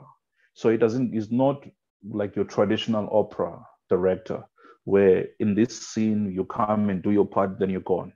He said everyone is involved from the opening until the end. So everyone is on stage for that whole hour and 45 minutes or something, which you can understand when you rehearse is challenging, because you can't plan and say, hey, yeah, I'll see you for tea. No. Every time there's a rehearsal, you just know you'll be there for 6 hours. But that production had an imprint on me because it was so physical. And of course, you work with those young actors and dancers that have so much energy, so you feed off of them. But yeah, that was my understanding. And then what would drive me is, especially in the torture scene, once they've tortured you, the actual Italian words of what he's saying. And so that then drove my drama.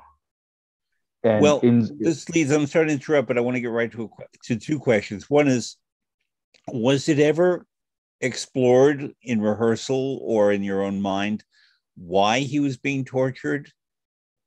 I mean, unfortunately, in our world, people get tortured just for evil. No, we didn't have that, like a time where you would have, say, like the professor I've mentioned, Angelo Gobato, is your traditional Italian opera director, where each scene, that scene would have had time to sit and discuss that.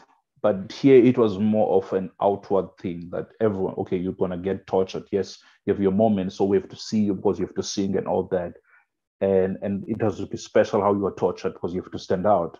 Nevertheless, we didn't go to those layers where, what am I saying to you? What are you saying to me in relation and all that? So we had to find our spaces like that. To his credit, he did give us freedom to say you can move however you want to move and all that, as long as it feels authentic. But it was more about the bigger picture of this migration, less about individuals. There are other productions. I don't know how many projects they've done. It would be interesting to see if another director does it, on how they would approach it. But the interesting part is that, I mean, the performances, all of them were always full or close to full. And you had people who travel all over the world just for those kinds of performances. So to them, that the music on its own, fortunately, you had Ingo, who understands the music, who's passionate about the music, such that the orchestra, even though it was difficult to play at first and understand it, he wants it soft because there it's soft, even though you don't understand why it's soft there, but that's what he wants, because that's what Luigi Nono wrote. Therefore, the music I felt was balanced, at least from the orchestra. So my next question relates also to your role into the opera. It was sung in Italian. It was not always easy to understand the Italian because of the nature of the music and the way the Italian was set. But there was speech in English. And because, as we now know about you, you care about language, you were the clearest in your English language speech, even though there are other native English speakers in the cast. And at a certain point, you, as your character, the tortured man, said, "I can't breathe." Now, those are words we know from Eric Garner here in New York, who was tortured by police, and by Elijah McClain in Colorado, and most famously, tragically, George Floyd in Minnesota. But this happens all too often, as we know. Were those words, "I can't breathe," part of the opera, or were they inserted for this production? No, they were inserted for this production. They are not there. Even the blind poet, the speech that was written, that was inserted. When we're discussing it, he said, well, you tell me how you feel. But he said, if we're going to talk about migrants and police brutality and all this, we can't just go by without acknowledging what has just happened or is happening. And he said, well, think about it. It may feel uncomfortable. And if you don't want to do it, I don't want you to do it. But we're discussing it. And there were even other dancers of color who felt strongly either for or against the idea. But he said, well, there's a torture. There are people doing that. It's going to trigger people, but I feel that it needs to be done. You can't do it all the time, but you need to find a moment where you do it. And for you, how do you feel about it? So there was some debate that was really heated because some dancers, especially, they said, no, we should not do this because it's triggering me. And so now you had to discuss a case of how do you balance real life and acting without it actually affecting you. Even though you act, it does affect because you think of it. Yeah. But I had to dig deeper to think about the importance of what we are doing without allowing it to just get to me. Otherwise, you're unable to sing or do anything. Also, I think it's just how I've been looking at all these things. As far back as South Africa, there was a time where I said, there's a lot of horrible things that are happening. But I always ask myself a question, at this point in time, what can I do about it?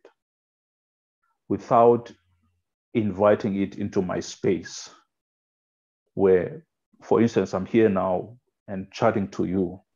There is no brutality happening around my vicinity. Someone else could be brutalized elsewhere. And I empathize and I sympathize. And if ever I can donate $1 to a cause or write something to a senator, I know that I could do that. But how do I balance feeling that empathy and being able to live my life? Because it's very important. Otherwise, then you'll try to be this Messiah who ends up being crucified because nobody is powerful enough to take the sins of the world upon themselves. Yeah, we're not the Messiah. So there's that. I had to think about that and talking in private with some of my colleagues about those things on how I'm not going to say don't take it personally because it affects everyone, but we have to find a way to channel it. It's easy for people to say don't take it personally, and that could be insulting to some people, but I had to find words where you say, hey, it's already personal, so how do you find a way to channel the emotions into the performance? So yeah, that moment, it comes only once in the opera or that production, but it had come up a number of times where we discussed it behind the scenes. Yeah. Which I appreciated because the director also was saying, if anyone wants to say anything, please say it.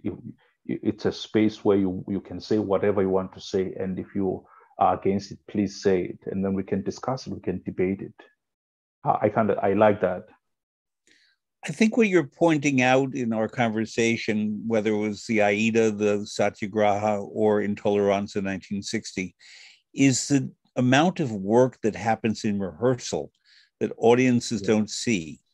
And I know many artists, singers, instrumentalists, and so forth, who prefer the rehearsal period of their careers to the actual performances. I know others who just love to get on the stage and play in front of a big audience in these works.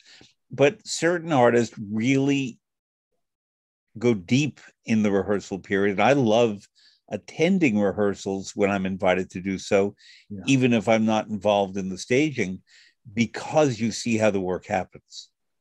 That's where you learn too. I found some things even with the singing, where there are some things I couldn't learn in a practice room or from working with a teacher or a coach. Then you go to the rehearsal room. You're like, oh, how did you do that? You know, I remember watching Eric Owens in that production of Lost in the Stars. I'm like, how the hell does he do all those high notes? It doesn't even seem tired. And to him, it just seems like he's doing it. It comes easy. So he's, hey man, just show me how you did that and all that. The same for Morris Robinson. You were doing what's this early Verdi opera, Nabucco. I was doing the High Priest of Baal, a smaller role. He was doing Zachariah. This brother is doing Zachariah, who has 3 arias and all these ensembles. He never marked a single rehearsal. I was like, what? Morris is wonderful. Morris is anything you can sing, I can sing lower. And then there was Sebastian Katana, who was doing Nabucco. And I was just watched him, even the soprano and all that. And I was like, there's so much for me I'm learning on this rehearsal space, how people negotiate these turns So, oh, this doesn't work. I'm going to do that. They come back the following day. You can see they've been thinking and processing it. I was like, there's a lot to learn here, more than on that private room. So yeah, I also appreciate it. Also, there was a colleague here in London who was part of the skills ensemble who was saying, the interesting part is now you don't get to see people. As soon as the performance is, open, there's no time to stop and think and whatnot. You just run. Obviously, it's not automatic because you have to adjust if there are mistakes and all that. You are there, but there's some part of like an automation going on. Whereas when we rehearse with time, tea breaks to sit and talk, to meet for coffee, to get to know people better, you have longer time. You're rehearsing for 6 hours each day or 8 hours, depending where you work, now 6 days of the week. Mm-hmm. Performances, they come, you start 3 hours, you come for your part. I'm in the first act, so I'm going to do the first act, come the second act, wearing some Krishna garb, then I'm done. Opening night, we do all the bows, but the rest of the performance is what am I waiting for? No, I'm gone once I'm done because you're doing a smaller part, right? But the rehearsal process, I used to, even when I remember I was in Toronto in 2000, was it 17? I think so. And I was doing Ancelotti and Tosca. Angelotti.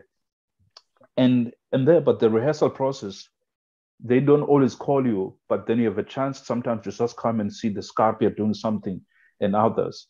And that just gives you a chance to just watch other singers, the more experienced singers or older singers doing stuff.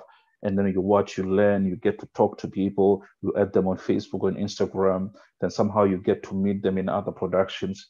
So I value the rehearsal process. That's why even with symphonies, I would always look at all the videos with von Karajan, where he did sometimes, especially when he was older, where it didn't seem that it was like conducting at all. But like, how do they understand it? Then it dawned on me, the rehearsal process, where they spend so much time, they understand exactly what he wants. The performance is just show, like, let's go. Mm-hmm. So I appreciate that. For me, I appreciate more the rehearsal mainly because of what learning from other people and discovering new things about myself, the relationships you build with people. And then the performance, of course, I love because now there's an audience who's there dressed up, appreciating it. And finally, everything has come to fruition. So speaking of Herbert von Karajan, you are wonderful at transitions because I was going to then go to the list of choices in the Adagio catalog that you made, because regular listeners know that I ask my guests to pick things that inspire them, whether it's particular music or the performers doing it or both. And the first choice you gave me was the Brahms Symphony No. 1 with Herbert von Karajan conducting the Berlin Philharmonic. Why that work? Why those musicians? I love Brahms. I remember it's interesting that many people, when they learn Deutsche Lieder, they would learn Schumann, Schubert, and all these others. The first ones I learned were by Brahms. I just felt that they're easier for me for some reason. And of course, I knew that eventually I would want to do the Vier Instergesänge, the 4 serious songs, and which I did at some point for a recital. I even coached them in Ravinia with Kevin. And so Kevin Murphy? I've always said Kevin Murphy, yes. Yeah. I coached with him there. And he also played... Planet Opera is a very small place, so we all kind of know each other. Yes, and he played gloriously for my semifinals at the Met. Okay. Yeah, because people don't see that. Most people don't see that. You only see the finals with the orchestra. But the preliminary rounds and all that, you've got all pianists. And the semifinals, you have some invited guests, but it's not open. Mm-hmm. So you have a number of pianists there. And so I worked with him and Carrie Ann Matheson, who's now in San Francisco. Mm-hmm. Yeah, it's such a small world. It is. And I worked with him on Brahms. So Brahms, and I remember my very first concert in Cape Town when I was a student, or say I was still a student but doing some things semi-pro, was the Brahms German Requiem, which I did with Pretty Yende and with the Cape Town Philharmonic Orchestra. And we did it in Cape Town and in Stellenbosch and elsewhere, 3 different places. Stellenbosch being the wine district, yes? The wine district, yes. Of course. And so I fell in love. I still remember the opening line. Herr, liebe doch mich. Like, oh, what's that? And I just fell in love with Brahms. So I had seen a number of like symphonies and all that, of course, Tchaikovsky and whatnot. And then when you read how long it took Brahms to write that, because he felt unworthy to write a symphony when you had Beethoven. And of course, in the fourth movement, he does make kind of like, hey, I see you, Beethoven, and an ode to him. But the beginning of that, I've listened to many symphonies. I don't know if ever there's any symphony that starts as that powerful. There's just some longing. I'm not sure whether it's sadness and all that. The big drums, which he loved, and then the strong strings as if they are disappearing into some ether.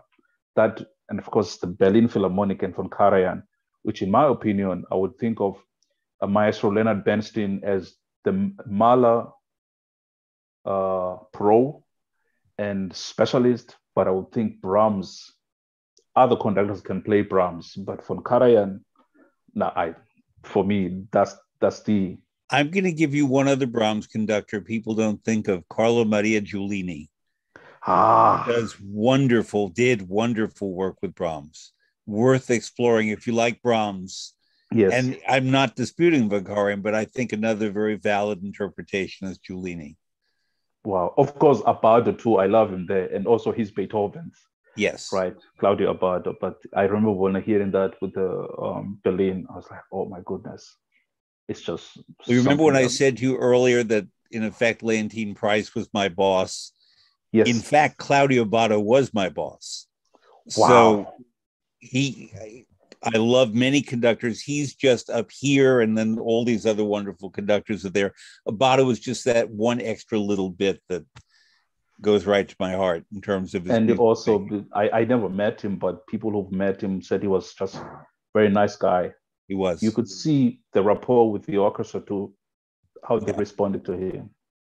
So speaking of Italian repertory, 2 of your favorites that you listed were especially a duet from Puccini's Madama Butterfly, Vieni la Sera, because I think you told me you think it's the most beautiful love duet in opera.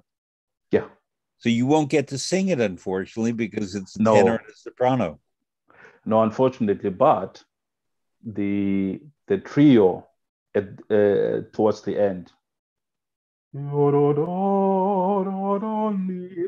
If ever I would be crazy enough to want to do Sharpless one day, if I would be crazy enough, I'm not saying, but that would be something I would want to sing because it's so beautiful. Anyways, it's interesting. There are some opera tunes, if you like, opera scenes that I love so much that I would not be involved in them. For instance, La Boheme. I've done Colline in La Boheme. And there are 2 roles I can do in La Boheme. I could do Colline or do Chonade, but neither of which are involved in the 3rd act. It's just a Marcello, Rodolfo, and the 2 ladies, Mimi and Musetta. So I love that part where Marcello starts off with Mimi, they do their duet, and then it's Marcello and Rodolfo, then it's Rodolfo and Mimi, then the quartet with Musetta and Marcello. When they sing the Addio part, there's nothing. So you'll always find me, instead of being in my dressing room, I'm backstage from the sides, just listening and watching them because it's such gorgeous. That's what I did when I was in DC in 2014. And so that Puccini's middle acts are his best in most cases. So in Tosca and in Butterfly, it's all great, but Bohème Act 3 is actually the middle act because we do 1 and 2 together, and then 4 comes at the end. Yes. So 3 is just, to me, a glorious achievement. La Fanciulla del West, the 2nd act, is really the great act. Yeah. And Turandot, I think you could argue that Act 2 is the great act. I want to explore that more about why Puccini did that way, that he seemed to It is structure because, his I mean, work. the second act, think about it in the second act of Turandot, it starts with the three musketeers, the three masks who come in. I mean, they cross olapong, but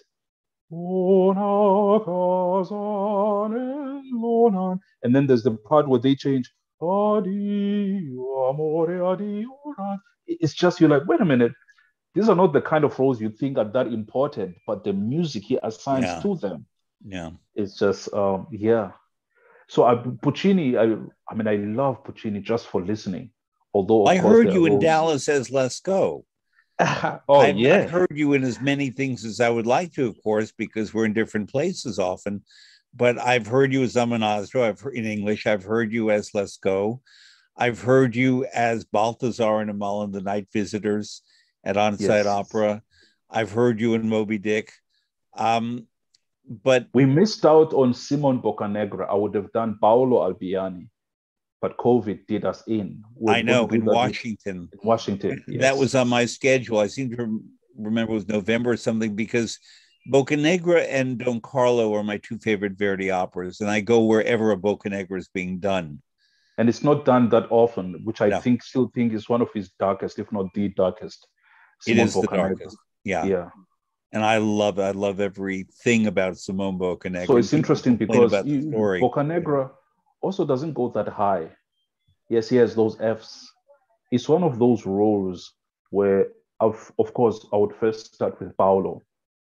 But later on, as I was thinking of Rigoletto, Boccanegra is one of those roles I'd love to do.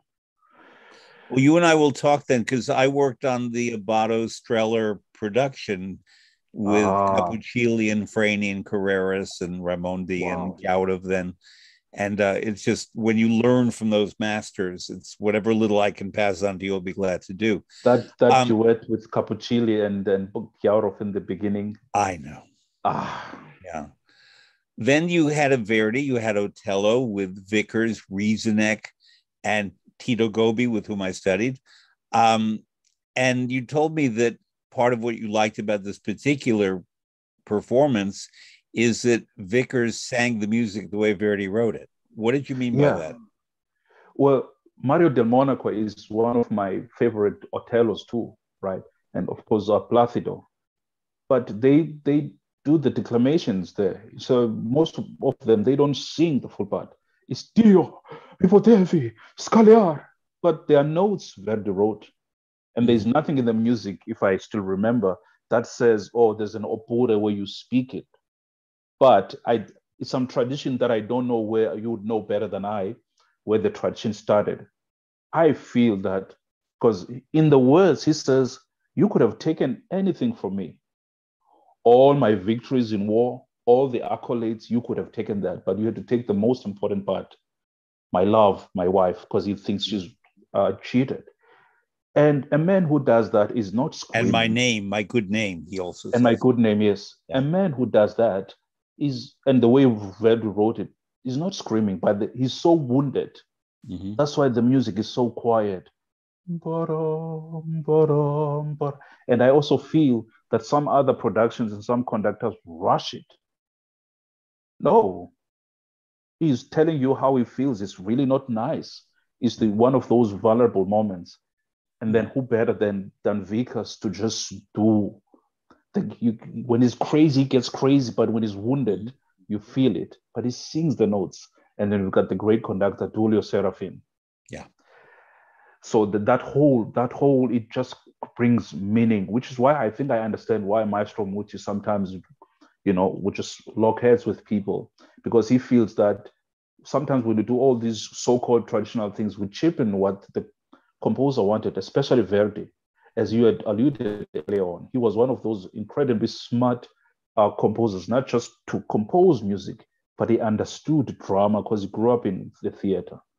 And so we cheapen it when sometimes I know some parts you want to sing the high notes because it's tradition. Fine, do it if you have it.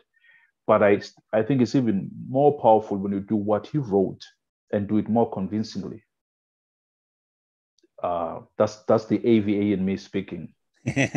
And your final pick, I was very interested in because we have a similarity there.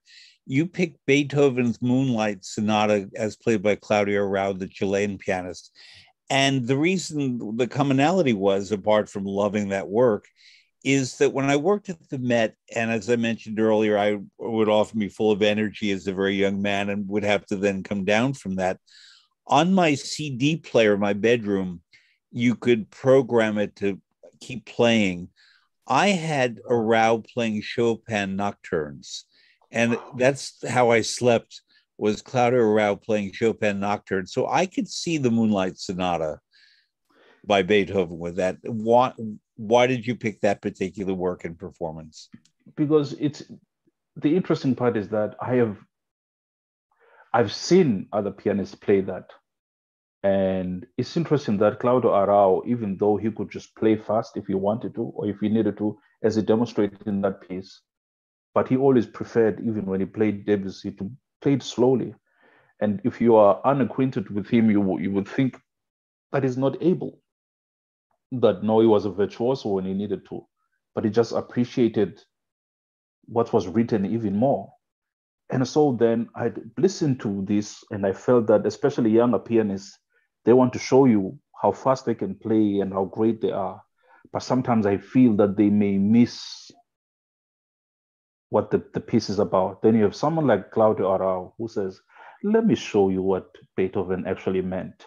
So that by the time we get to the first part in the third movement, you can feel that. But apart from that, it's just the way he plays it. It just makes me feel, I'm like, okay, nothing else exists in my life right now. I'm just in the present moment and all is well. That's what that piece does for me. Musa, I think that people who did not know you want to know everything about you now after our conversation. I think those of us who knew you somewhat feel that we know you a lot more. We admire you even more. I meant what I said about your ability as a writer and as a speaker to express ideas and concepts in ways that I don't encounter with that many musicians. I love musicians and they do great things and they express musically, but this particular conversation was gratifying to me because you put everything so well. So all I can say is thank you. How do you say thank you in Xhosa? Xhosa. Oh, so in Xhosa, you would say there are different ways. The first I would think of is Ndiyabulela. Ndiyabulela. Ndiyabulela, which is I thank you. There's another one which that one now is even tied to religion, where you say Enkosi, which means I thank God. I dedicate this gratitude to God because of you. I think so highly of you, Enkosi. So either Enkosi, which is Enkosi, Enkosi, or Ndiyabulela. Ndiyabulela. Well, I say both to you. All right, thank you. Habe Dank, as we say in German. And keep up the good work, and I look forward to when I can hear you perform again live. Okay? Yeah, thank you so much. All right. Thank you, Musa. Bye-bye. You well. Thank you, you too.